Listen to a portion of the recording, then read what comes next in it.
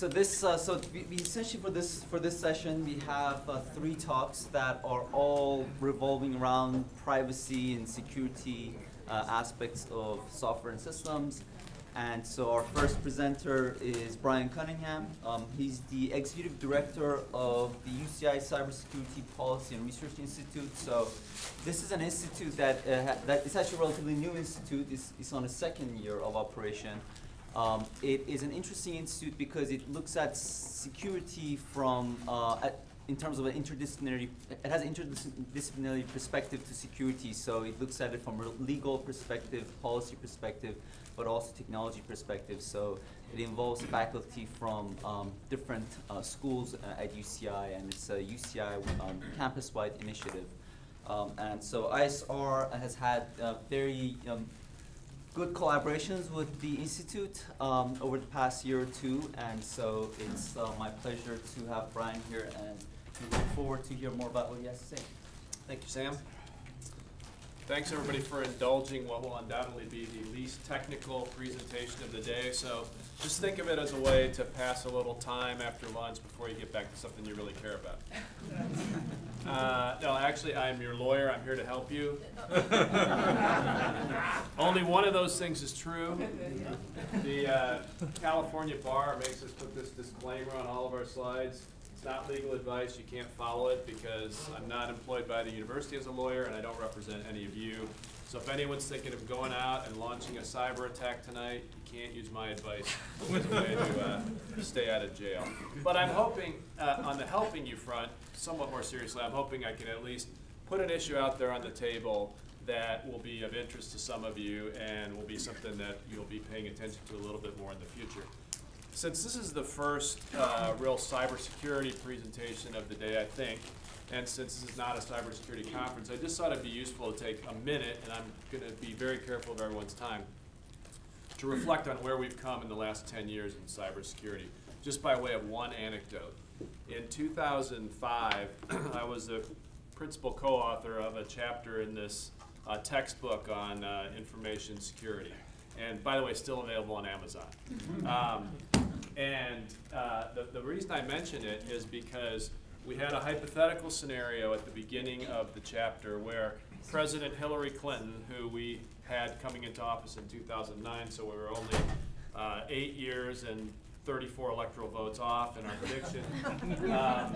She was faced with an escalating cyber attack, which could have been nothing. It could have been kids in the basement, could have been a government, and how does she deal with that kind of issue and sorting through the fog of war and all that? And it involved an attack through cyberspace on the power grid. And I had 2 co-authors on that chapter, and we were so unable to agree about whether or not it would be possible anytime in the foreseeable future for an attacker to go through cyberspace and affect the physical world that we had to drop a footnote in the book saying we don't agree whether this could ever happen.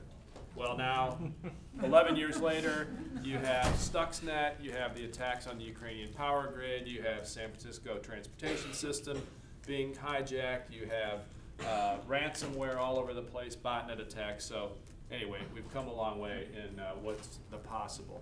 So what I want to talk about today briefly is the issue of attribution. What is attribution? Well, put simply, it's just whodunit.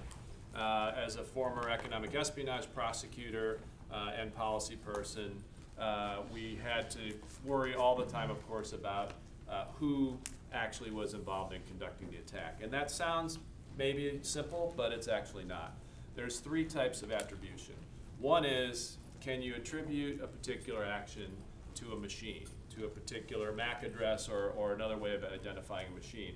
But that, from the legal standpoint, doesn't actually get you very far, because then you need to be able to prove whose fingers were on the keyboard of the machine or who launched the automated software that's taken the action, etc. And even that is not necessarily the end of the question, because then you need to determine who's the responsible party, who is ordering or paying or directing or in some way, sometimes cheating the agent at the keyboard into doing what they did. And why do we care? I'm going to talk very briefly about that. One of the main reasons why we care about attribution, meaning the ability to prove who your attacker was, is for deterrence. So fear of penalties, fear of legal action, fear of responsive action or retaliation on the part of a government can deter some adversaries from conducting some of the worst activities in cyberspace. However, that kind of deterrence can only be effective if the responsible party can not only be identified, but in a lot of cases actually publicly proven. So if the United States wants to take action in cyberspace against Russia or North Korea in response to some action, we can entirely go it alone, but we're a lot more likely to be able to get other governments to agree with us and support our actions if we can prove, as President Kennedy did when he took the U-2 pictures of the Cuban Missile installation to the UN, if we can publicly prove and convince the world of who actually did the attack. Okay, why is this such a difficult problem? This has been flagged by senior U.S. government officials for a number of years as a major problem. As the DNI said back in 2010, we need to locate the source of attacks with a trail of evidence, lawyers, evidence. So I feel one of the few things I feel qualified to talk about up here to support our various options. And as many experts have said, the attribution problem is in some ways the hardest problem in all of cybersecurity, one of the hardest problems, at least on the legal and policy side. How is attribution typically done? Well, there's a number of methodologies that are used. Historically, technical forensics has been one of the major ways. So if you can get your hands on a device or a machine, or if you can follow things like IP addresses, you can make some judgments there, although things like IP addresses are easily spoofed and frequently spoofed and susceptible to what we in the intelligence business used to call false flag attacks. One party essentially leaving an evidentiary trail trying to convict another party. One of the most common ways nowadays is through matching of code and or methodology. So one of the ways the U.S. government tried to suggest that Russia was behind the hacks around our election was to say, well, here's some code that was used to attack a Ukrainian artillery control system. The only people that would want to do that would be the Russians. It's the same code, therefore it's the Russians. There are obviously some logical problems with that explanation, not the least of which is that code was out in the wild and could have been used by anyone with the right expertise, but nonetheless, that's the way it's typically done. You know, obviously you look at who benefits from a particular attack. You can look at intercepts of communications if you're the government, human intelligence sources, and try to draw some facts from those. Rarely will there ever be a single smoking gun, and a lot of situations are very, very murky, and there's also a credibility problem sometimes. If our government's trying to prove another government did something, we're not always believed and relied upon by the rest of the world. And usually, no single factor is enough to make an attribution case. There has to be a combination of factors. Well, in the intelligence business, we call it all source intelligence, combining lots of different pieces of information together. I'm going to skip through this in the interest of time. This is actually quite a good article by former Assistant Attorney General for National Security laying out some of the ways that the government does attribution.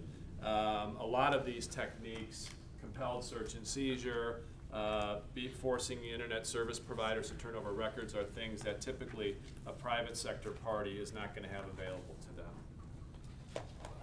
I think this is hopefully self-explanatory why I look at this problem of attribution. One reason is that it tends to cross into many, many verticals. Whether you're a government, as I've talked about, trying to prove, whether you're a U.S. government trying to prove North Korea attacked Sony, or China stole intellectual property, or Russia hacked our elections, you need to be able to prove who did it. If you're a private party, you often need to be able to do that for lots of your criminal and civil legal options. And on the grandest scale, one reason why we need to be able to get this right is attribution mistakes can lead to an actual kinetic war, a shooting war. All major governments, including the United States, have taken the position that if there's a sufficiently severe cyber attack, we reserve the right to respond with kinetic force, missiles, bombs, troops. The Russians have even said they reserve the right to respond with nuclear weapons to a cyber attack under certain circumstances. And NATO just this week announced that a sufficiently severe cyber attack on infrastructure would trigger the right of self-defense and require other NATO countries to defend the country attacked. So the stakes are high. Sir? Will the concept of war included legally include blockade, naval blockade? Is there an extension, legal extension to the cyberspace of that concept that so far has not been legally formalized in treaties, but basically considers it to be analogous? Yeah, I'm going to get to that in a little bit more in a second, but the analogies that have been drawn from the physical world to the cyber world, particularly in international law, are still wide open. It's not clear at all. But in theory, yeah, if there was in fact a cyber blockade, suppose we decided to shut off all cyber emissions out of North Korea, that could be considered an act of war if we didn't have sufficient provocation. And that's why it's so important to start to try to have some understood international norms, because if nobody knows what the rules are, then we're much more likely to make a mistake. North Korea does something that they don't think is an act of war, but we do, and we respond. Okay, why do private sector companies, by the way, how many folks here are practitioners? Okay, researchers? Okay, lawyers? Good, I can make all this stuff up. That's fantastic. Only this gentleman right here will be able to hold me accountable. So I wanted to switch now from the government context into something that's much more relevant to practitioners. In many cases, after you respond to an attack by stopping the bleeding, by doing your mitigation, by figuring out how deep into your systems the penetrations were, by figuring out if you have persistent exfiltration of data, once your lawyers get involved, even if CISOs oftentimes don't care as much about attribution, the lawyers will. Why? Well, because in many cases, in order to get additional help to deal with attacks, you have to be able to show some information that leads to attribution. For example, if you want to get the government's cooperation, especially if you believe it's a government that attacked you, or if you need to take down botnets, for example, if you want to sue someone for economic espionage, if you want to go to the U.S. Attorney and get a criminal prosecution, and in, I think, the next 5 to 10 years, if you want to be able to exercise new legal authorities for active defense, which is a whole multi-hour topic, which we don't have time for, then you're going to have to be able to, some degree, do it attribution. However, the state of the art in this area is exceedingly weak, at least the state of the art in terms of what is in the non-classified, non-governmental realm. If you recall, when our government initially tried to show that the Russians were behind some of the hacks around the U.S. election, they initially relied almost entirely on analysis from private cybersecurity firms.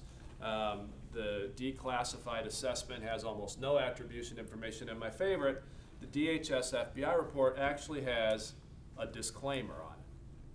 It's the only time, I was an intelligence officer for 15 years, I've almost never seen a disclaimer. So right on the document that the FBI and DHS published attempting to show that the Russians were behind the hacks, there's a disclaimer which says they don't provide any warranties of any kind regarding any information contained in this document. So that inspires a lot of confidence. So, can I ask you a question? Yeah. The disclaimer is so that somebody else has to go back and sue the U.S. government for what they said. Is that reasonable? Yes, that's probably why the lawyers put it on there. But considering that the U.S. government has sovereign immunity from actually being successfully sued, right, how bad did that information have to be if they felt it necessary to put that disclaimer on there? I wasn't in the government when it happened. I'm just speculating. So, in the legal terms, what we're looking at and what we're researching as part of our institute is what should be the appropriate standards of proof in various contexts of attribution. These are going to be different based on the context. So, the level and type of information you might show if you want to go to the United Nations and get sanctions is going to be different than if you're in a criminal prosecution, which will be different than if you're in a civil case. But that's what we decided to look at as one of our initial research projects in the area of attribution, because we think that a lot of the more substantive technical research depends in part on being able to know what the standards are that you're trying to prove against. Also because I have a lot of lawyers that are involved in my effort, and we didn't need to raise any research money to do this particular initial project. So, what we're trying to do is develop and propose standards of proof in these various contexts where this is efforts well underway. We're looking at all the publicly available materials. We're going to interview practitioners. We're going to try to synthesize across the publicly available legal cases and other documentation and information what combination of factors have been most persuasive in the international context and then in the federal, criminal, and civil law context, and then propose some model standards of proof that hopefully eventually we can get some consensus around. So under international law, I'm not going to spend much time on this, but there has to be an armed conflict underway. There has to be a provable nexus between the cyber attack at issue and the armed conflict. Unfortunately, as I mentioned a minute ago, there's no agreed upon standards of proof for what's enough to constitute that. There's a significant amount of more development of the law in the federal prosecution context, the one I used to work in. Obviously, if you've watched TV, you know that the two key standards in prosecutions are, one is their probable cause to believe a crime has been committed, and then to get a conviction, you need to prove proof beyond a reasonable doubt that a particular individual was responsible. You can't indict and convict a machine. You have to be able to prove that a person did it. Again, there's no real established legal standard for what meets this test, but we've started to draw some conclusions from our initial research. A lot of the case law around this comes from botnet takedowns. So a lot of people don't know this, but private companies working with the U.S. government have in many cases gone to a U.S. federal judge and got an order that allows them to go into machines, even thousands of machines they don't know the identity of, and take down botnets, take them off the machines, go in and take out the command and control servers. And the key lesson from these cases is that the key thing you need is you need to be able to show who is in control of these command and control botnet servers. And this has happened, this has been successfully done a number of times now by private companies working with the government, but it often requires you to be able to go to other countries and get their legal authorities to compel ISPs and other service providers to give you information, which private parties generally don't have. This is a chart, we're going to post these slides. It's a chart that shows a lot of the most persuasive evidence in the recent successful prosecutions. Again, the takeaway is all of these cases that have been successful required information that typically only government law enforcement or intelligence agencies working with their foreign counterparts can get. So that initial takeaway has led us to, at the Institute, look for the ability to assemble a multidisciplinary team of researchers and get some funding to look at whether there can be a more holistic approach or all sciences approach to attribution, so that you don't have to, especially if you're a private sector actor, rely on information that only governments can get. So is there a role for psychologists to look at the behavior of individual hackers? Is there a role for cultural anthropologists to look at the behavior of these automated persistent threat groups and how their hierarchies are organized? Is there a role for cryptographers and linguists? Can you develop, in effect, reliable fingerprints or signatures of attackers that could take the place of some of this purely technical forensic work? So that's going to be the next phase of our work once we complete the legal review. So that's the current state of the law, but we're forging ahead to try to make some progress on that. And I'm told by Sam I'm out of time, and since I'm one of the ones with the big time constraints, I'm going to definitely honor that. Our institute is governed by 6 deans at the university, and in 28 minutes I have a meeting with 3 of them. So hopefully this has at least been a good introduction to the topic, and it's something that you'll maybe pay attention to and care about a little bit, even if you didn't before. So I could probably take 1 or 2 questions, if you have any. Let's go over here and then over here. Yeah. So previously there was you put down that we don't think this could happen, so we're not sure about it. Is there something now that you don't think that could happen? I would never say never now. I mean, one of the big issues in the next 10 years is going to be I think the government is going to start to grant a lot more authorities to private companies to do self-help. so-called hacking back and active defense. Right now, most companies, and I had a lot of clients in the private sector before I came here, don't want this authority, because even if they can do it, they don't want to get themselves on the radar screen of Russia or China as a bigger target. But I think as the government proves less able to defend our companies are going to start doing more of that. So I wouldn't say never could happen, but it's on the way. Sir? One aspect is, are we looking in the defense of using basically the same techniques with the cryptographers, linguists that were used in the espionage, if you will, to capture the signal flow? Yeah, I of think. data, now doing it the other way around. Instead of offense, we're doing it in defense, but it's the legal aspect from standpoint of the government law enforcement. And with that, also the other aspect that touches on the company, are private companies required now to report all the breaches, or is it still voluntary? So I'm going to be at the reception, Okay. talk more about the first question with you there. On the second one, yeah, that's a really important point. There's a lot of potential legal liability for getting these kind of decisions wrong. And companies, particularly publicly traded companies, now are required to report breaches and as much information about them as they can. Thank you. Thanks.